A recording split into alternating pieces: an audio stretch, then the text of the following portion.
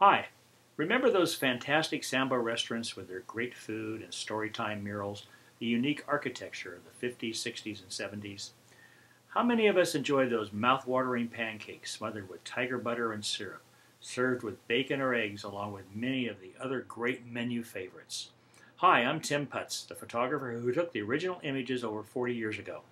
Now relive those nostalgic days with these prints from my exclusive photographic collection. These color images are available from 8 by 10 to 16 by 20.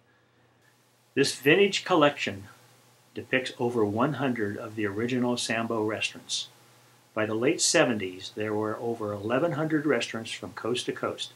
The first restaurant opened in 1957 and is still family-owned and operated today in Santa Barbara.